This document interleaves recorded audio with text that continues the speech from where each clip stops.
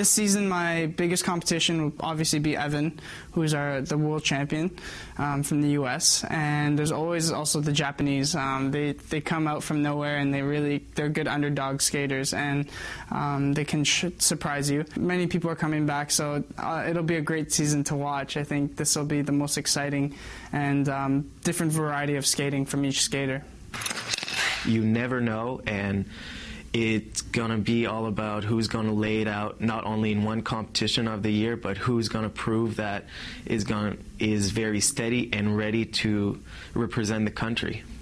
I've always looked at everyone as an equal, and I'll continue to do that this year, and I think that's what keeps me motivated and drives me to keep above. Ultimately, it's the guys at the top. Evan, Patrick, Brian, those guys.